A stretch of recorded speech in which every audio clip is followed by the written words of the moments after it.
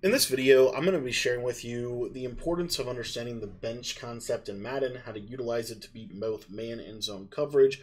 And we're going to do this out of a formation that not a lot of people are talking about right now that I do think is one of the better formations in the game, and that is the tight slots out of the New England Patriots playbook. This formation can be combined with bunch, with trips, with U-trips, all of these great formations in this playbook, and you can actually utilize some of the core concepts out of tight, especially because right now we have a hot route master to be able to make this offense super effective. So without further ado, wanted to get into the bench concept, explain why it's good every single year, especially against man coverage, and also how you can actually go about customizing the concept based off of what the defensive opponent is doing to you. Now again, if you want to get my entire Pat's ebook, all the formations in there are in the Patreon. The link is in the description. $10 gets you access to all of our Madden 23 offensive and defensive ebooks. But let's get on the field here. I'm going to be coming out in bench swap because we do have bench in our audibles, and just kind of talking through this. So the beauty of bench switch or bench swap as well as bench is you have two out routes, two corner routes. That's the core of a concept. Now, the beauty of this play is that it's going to attack the sideline really well, specifically against man coverage. And so the other thing is that these out routes are going to pull defenders out, and you can basically highball these corner routes as soon as they cut to the sidelines against man coverage. So as you see right here, if you're getting a lot of man coverage, this is one of the better plays in the game. As you see here, cuts, highball, and I'm going to ag back to the quarterback so that I don't get knocked out with a KO. I have inside shade on everybody on the defensive side of the ball, and I also have KO abilities as well. But again, you see this high ball animation is super effective. Now, let's say that they're playing off man coverage.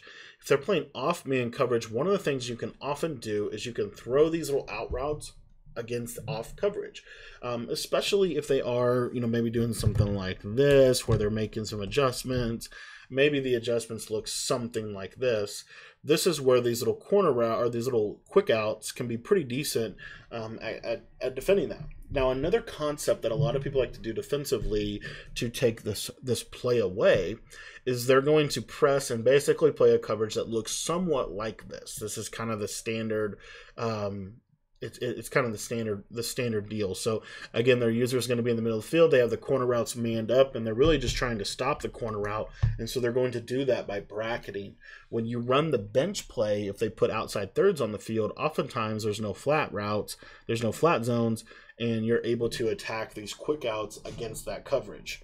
This also does a good job, and really the main reason why this play was really invented was it was a way to essentially have smash from tight, and we're going to high-low the flat against like a cover 2 set. So you'll see here against cover 2 cloud, that cloud flat is always going to sit back, and he's going to go guard the corner, and then you can throw that out route almost like you would a hitch if you were living in a smash concept type place. So that leaves the best coverage for this, really cover 3 or cover 4.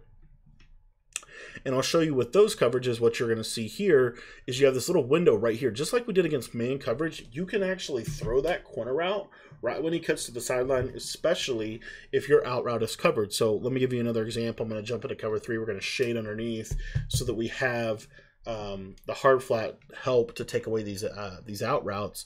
And what you'll see is you see how when this guy cuts, I can actually ag this in front of the third.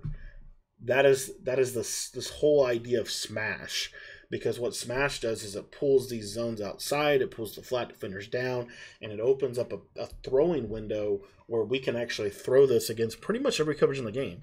And this is why bench is much more than just a basic flood concept. It's actually a smash concept if you think about it in terms of the way that the play runs. As you see right here, the zones, that time I didn't do a good job of clicking on, but again, the zones pull out. Why do the zones pull out? Because we have that flat route or that out route, and then what that's designed to do is it's designed to allow me to have this window where I can ag this in front of the zone. All right, so really effective play. Now, if you know that it's cover 4, if you know that it's cover 3, one of the things that you can do is we can create a flood and a bench play on the backside. So if I'm in bench here, all we're going to do is we're going to streak Scantling, we're going to in route our running back. So now we have a high-low on the left, and then we have the smash concept on the back side. This is one of the best ways to flood the sidelines in this game, because if it's zone, the left side's going to be open. If it's man-to-man, the right side's going to be open. Match also breaks down significantly against this concept, and the reason why it breaks down significantly against this concept is due to the fact that on this left side, if we run this basic bench play, now if we're going to run the play like this, one of the things that I would recommend is having a streak to the back. I do love this streak route to the back. But anyway, against match coverage, often what you see here, I shouldn't have motioned him, but often what you see against match coverage is to the side that is not the running back side, you have a really good shot at getting this corner route open. So you'll see here, now the left side, you see he gets open to the sideline. I can throw that with an outside pass like smash, kind of breaks down the coverage, and it's really more of a bug in Madden's purposes. Now, we're going to show you how you can do the same thing from something like this. So let's say, for example, one of the things that they're doing to stop you is they start doing these adjustments. Maybe they look somewhat like this, okay? Something like this. The beauty of bench swap or bench switch is it just switches who's on the routes, right? And so now what we can do, all I did was I had bench swap, I blocked the running back, and I out-routed the tight end.